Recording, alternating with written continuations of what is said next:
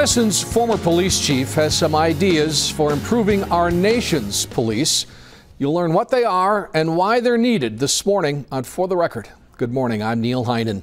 Between 1972, when he was hired in Madison, to about 1993 or so, when he retired as chief to become an Episcopal minister, David Couper transformed the Madison Police Department from a primarily white male military-style department to a diverse, highly educated, well-trained, sophisticated department committed to quality and the citizens it serves. What is striking is how little so much of law enforcement in America has changed along with it. Much of what was wrong with law enforcement in the 70s is still wrong. David Couper thinks he knows why and how it can change, and he joins me this morning. Chief, nice to see you again. Great to see you. The book is called Arrested Development. A veteran police chief sounds off about protest, racism, corruption, and the 7 steps necessary to improve our nation's police. Came out just a couple of weeks ago. You're touring around the country talking about the book. Pretty much local right now, yeah. but did go back to Minneapolis, my old haunts, where I sort of grew up there and started policing and was at the university, and then we're doing a number of them around about 5 or 6 around Madison. We've done 2 now, and then we're going to do one in Milwaukee at a bookstore there. Now, it's been almost 20 years since you left the police department. You're an Episcopal minister, but it does beg the question, why this book now? Yeah, well, I think it's a book that I certainly couldn't have written. We did something, my wife and I collaborated on a book on quality policing, the Madison experience in the late 90s or early 90s. But I think I needed this perspective, which I probably didn't have. And I think my sort of role as a clergy person, dealing with parishioners who get in trouble and things, kept me looking at the police. And the sort of expectation that I had was that things will keep rolling forward in a way in which we'd gotten used to, that things would progress, these ideas. I mean, I taught seminars throughout the country. I figured we were on the same page and things would go forward. But then a few years later, when I got invited back to Washington for a high-level meeting of our nation's chiefs from the largest cities, I was greatly disappointed. You point out the 4 major causes of problems here. Tell us what those are first. Well, the first is, and this is a tough one, and it has to do with how we prepare police. But there is within the ranks of police an attitude of anti-intellectualism. That is basically that higher education isn't really that important. If we have to have it, let's have it be technical and let us not, getting into the traditional liberal arts education, and sort of to disdain research and the idea that someone could develop ideas maybe outside of policing that we could use. And it even goes as deep as saying, well, what applies to your department can't apply to mine. Just every cycle of new police leadership, somebody comes in to reinvent the wheel. There's not a growing body of knowledge. So that anti-intellectualism sits as a really major point, followed up by violence. We've got to have more than just one arrow in the quiver when you go to handle problems. Can't always resort to force. So the quickness to use force, whether it be pepper spraying or moving people out of Occupy settlements, that has continued to be a problem. The other one to continue in many of our larger cities has to do with just endemic corruption. It is not that the police are violating the law to line their own pockets, which is one part of that, but also violating the law to get the bad guys off the street. And both of those things seem to occur, and it has to do with ethics. The third area the fourth area, outside of corruption, has to do with something that I think is as essential as the other 3, and that has to do with inculcating a sense of civility, of courtesy within the police, which I think is the whole stop and frisk problem that's going on in New York City right now. It's about the fact that people's dignity is being stripped away as the police are stopping them. There's no, I think there's a way to do this. I think you can do things respectfully. You can put people in jail without stripping away their dignity on the way. So those four things, this anti-intellectualism, the propensity to use violence, endemic corruption, and incivility, discourtesy has been, I think, the four obstacles that have to be overcome if our police are going to move forward. In the 80s, say, I guess I was under the impression that this was a movement, even an unstoppable movement. The idea of policing being focused on quality, being focused on community policing and what was necessary there, which would require perhaps some more highly educated, highly trained police officers. All these things, it seemed to be a trend. Is what we're seeing law enforcement agencies that have just never changed, or has it slid back, David? Well, I think the attitude today is that the technology will save us. And I think that's a really dangerous attitude. If we just get better software, more sophisticated forensic tools, better radios, better communication devices, that's going to save us, better records keeping and so forth. But policing has always been about the personal. It's never been about, the technology. So I think there's a sense in relying on that. If I take a look at the journal that is that I read for years, and the organization of which I've been a life member, the International Association of Chiefs of Police. Every month I get that magazine. It is overwhelmingly 90+% on technology. Very, very few articles talk about the personal aspects of policing. And I can't ever recall there being a book review. Now, if I compare that with the career, the occupation I moved into now, into the clergy, is that my professional magazines are filled with book reviews. And not only that, my colleagues are writing books. I don't feel that there's any necessity that I need to say anything so far that hasn't been said in the area of ministry. I mean, my colleagues do this. I'm excited by their ideas. They're always pushing on the edge of things, and it's an exciting place to be in. But I look back, that really hasn't happened, though I thought it would be. And as a 20-something-year-old on the Minneapolis Police Department, working the night shift on the tactical squad, I read the President's Commission on Law Enforcement and Policing and said, look, police need to have four-year college degrees, and we need to start that right now. And there's something called a police agent. We need to have police community relations units. We need to get closer to our people. I mean, I became excited, and that excitement has carried me throughout all these years. Well, I want to talk about the Madison experience to put some context to this, and we'll do that when we come back right after this.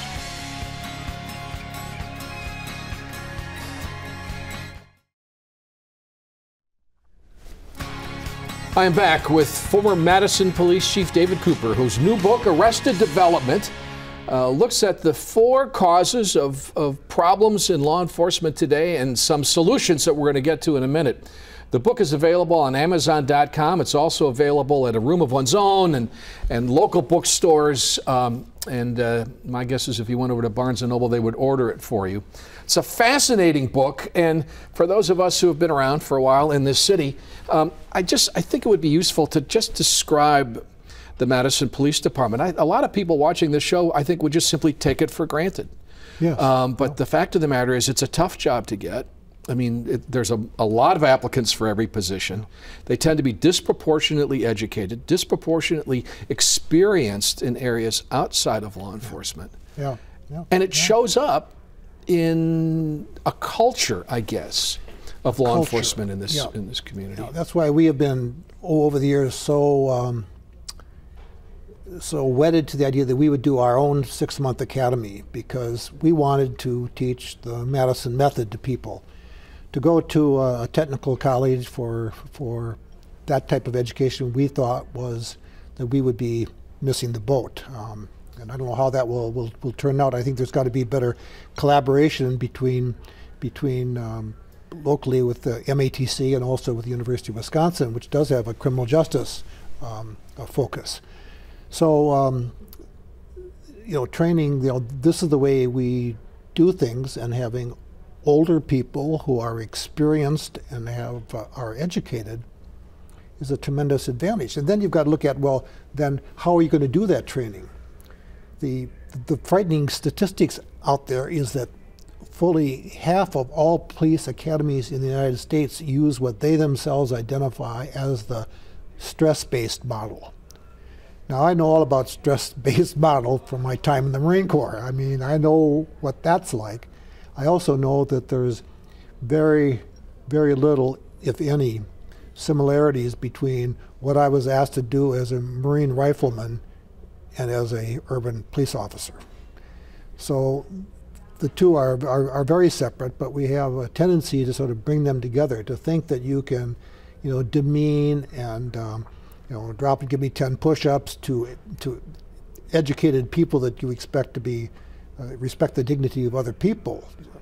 It's a crazy thing. And in my book, I tell a story of going to a very large police department out of near the West, and coming in to teach a 3-day leadership training course, which I did, and getting there early, and the classroom was out at the recruit training academy, and I look out the window, and the recruits are all lined up and everything, and there's police instructors out there with Marine Corps Smoky Bear hats on and campaign hats, and they're swearing at the recruits and having them do push-ups and everything. And when the command staff came in, I said, well, I just have one question I'd like to ask before we get started here. Do you encourage your recruits, your officers, to swear at citizens? I said, oh, absolutely not. Where'd you get that idea? Well, just look out the window, because that's what you're training them to do. Mm-hmm. So we developed something we called quality leadership, and it comes a lot from the teachings of Dr. Tom Gordon and Deming and Robert Greenleaf's servant leadership. And the idea here was that you can listen and ask your employees about how to do things the best way, and that you treat them with dignity and respect, and they will in turn treat citizens. So that was a big step in the front end. It's not only to have that vision. My first step is to envision bold and breathtaking vision of where you want to go, and I think we had that in Madison. So as this book is just being finished up, and you're starting to blog about it and posting some things on Facebook, we get that image out of Berkeley of the police officer with the tear gas right in the face of a protester who is simply sitting on the ground. Yeah. Someone told me the other day that the police were criticized, some place down south or something, where you used pepper spray with a bunch of middle schoolers who weren't behaving themselves. But I've not run down that story yet, but I certainly do know the University of California at Davis, kind of iconic incident out there. Was that Davis? I said Berkeley. It was Cal Davis. Yeah. Okay, yeah. But it could have been Berkeley. Yeah. And in my book, I talk a lot about my own experience at Berkeley as a young police officer, trying to learn crowd control. But crowd control and dealing with protests is really fundamentally at the heart of a lot of this. Well, I say it's the hallmark of police in a democracy, how police handle public protest.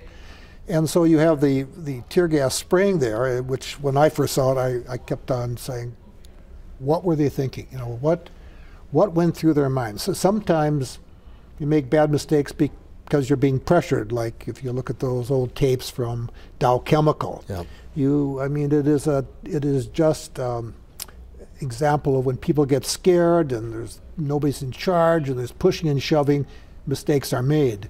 This seems to be more calculated. So what in the world were we thinking? And do we ever think, well, how's this going to play? Here we are. How is this going to look to the rest of the world?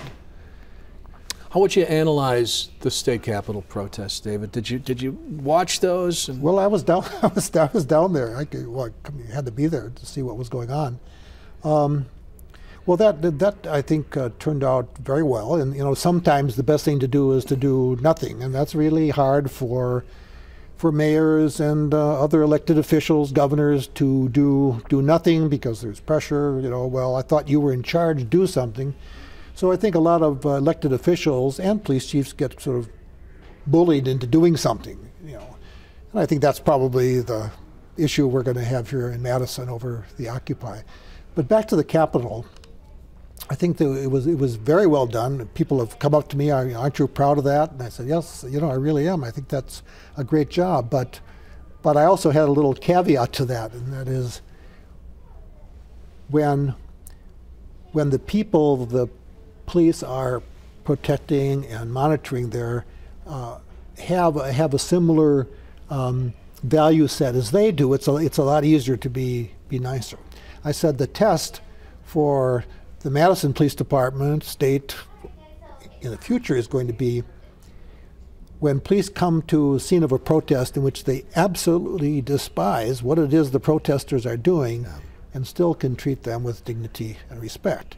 And that was the core of what we went through in the civil rights and the anti-war. That is, the police were vehemently opposed in many cases to what black citizens were doing about the Jim Crow segregation laws.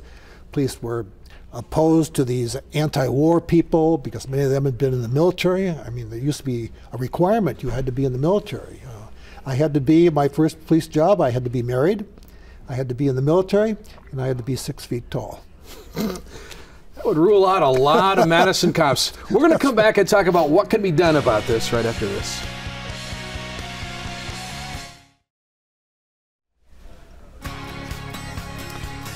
My guest this morning is a longtime friend, Madison Police Chief David Couper, former Madison Police Chief David Couper, although he hired the current Madison Police Chief.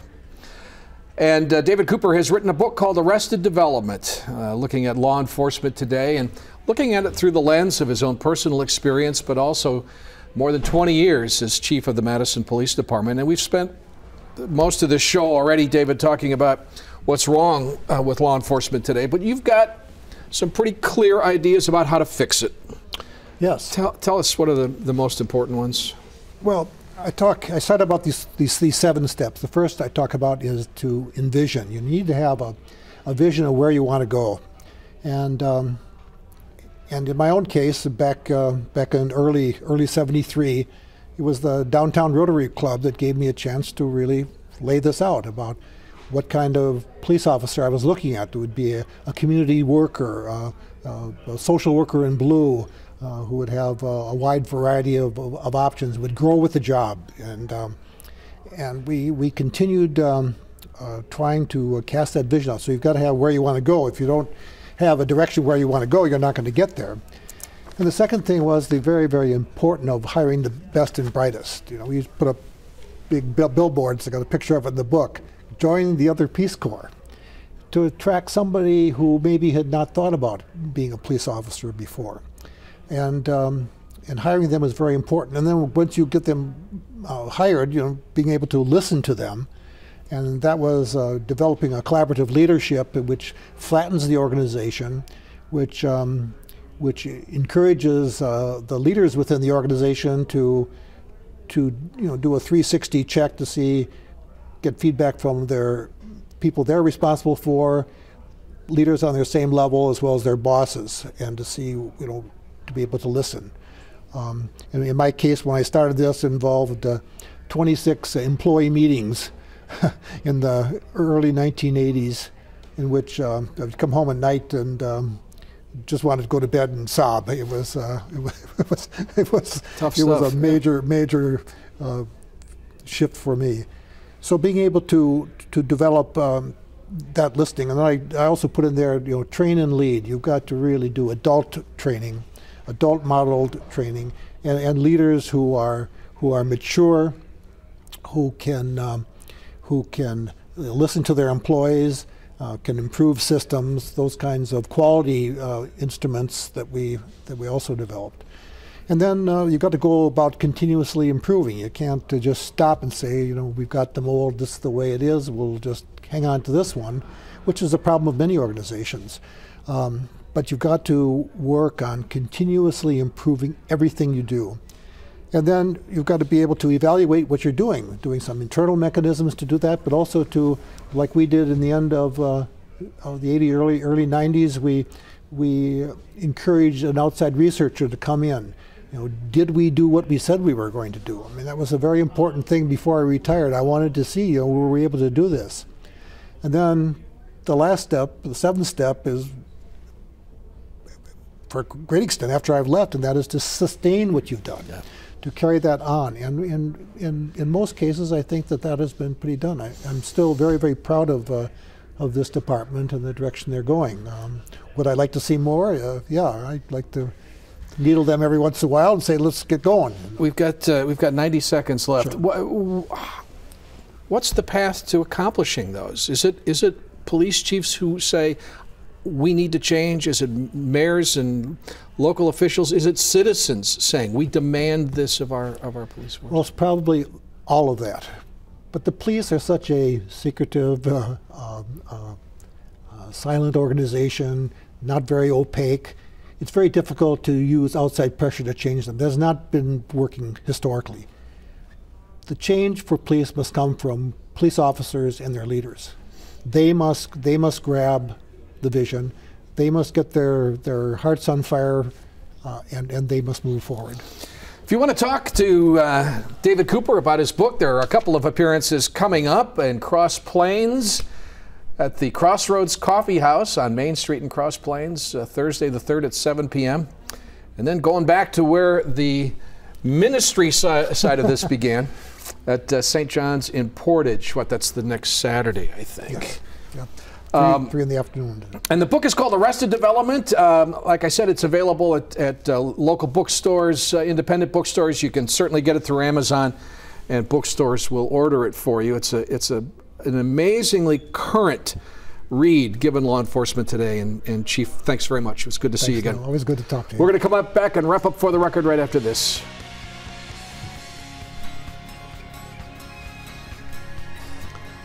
Well, maybe we'll sell a couple.